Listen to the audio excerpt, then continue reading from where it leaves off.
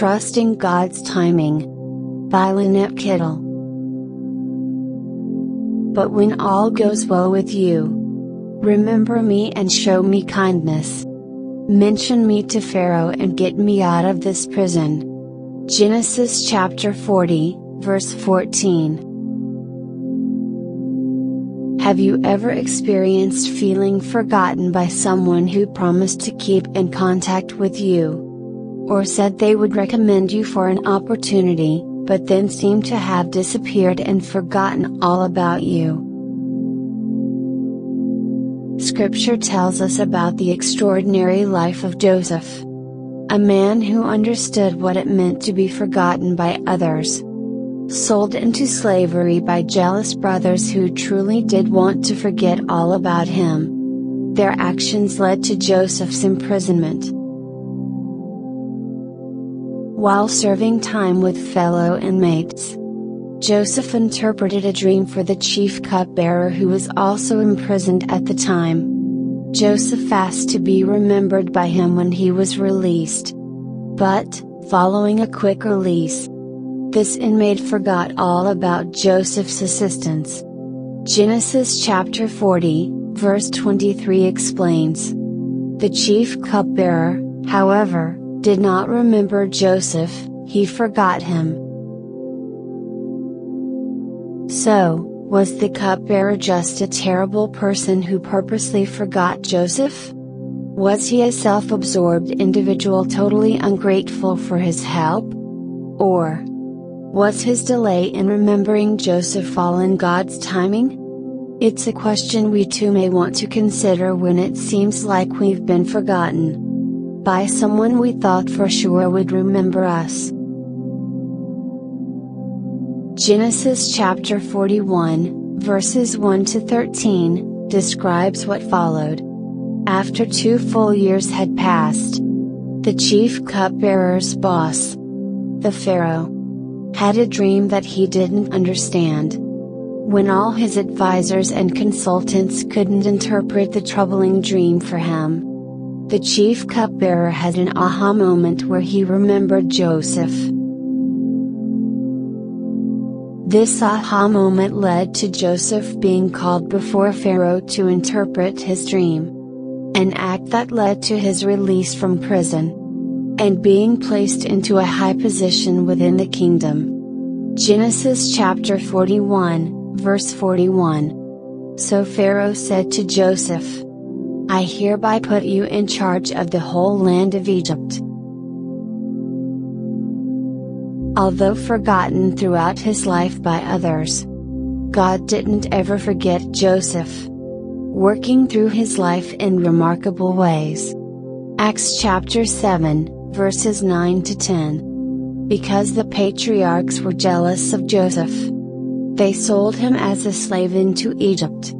But God was with him and rescued him from all his troubles. He gave Joseph wisdom and enabled him to gain the goodwill of Pharaoh, king of Egypt. So Pharaoh made him ruler over Egypt and all his palace. Like Joseph, when we have felt forgotten by others, we can take comfort in knowing God remembers us. We can also trust God is at work in our lives, whether by way of those we are hoping will think of us, or through those who may surprise us.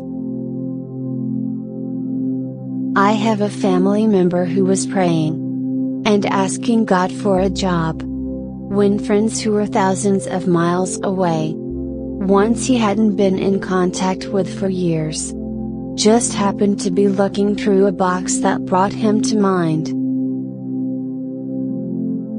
In thinking of him, they had an aha moment, where they felt prompted to contact him in consideration for an upcoming opening at their organization.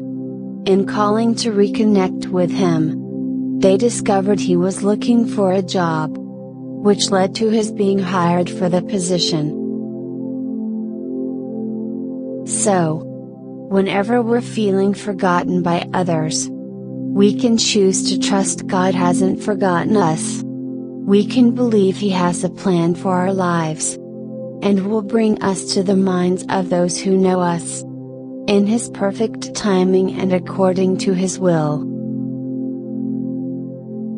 Who has God brought to your mind recently? Anyone you haven't thought about in years? Take time to consider why you're thinking of them. And ask God if He is prompting you to reach out to them.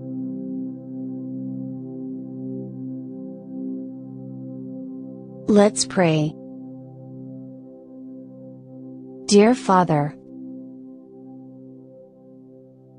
I come before you, asking forgiveness today. Many days my spirit tires of the routine. How easily the best routine transforms into the monotonous mundane. Without your presence to guide me.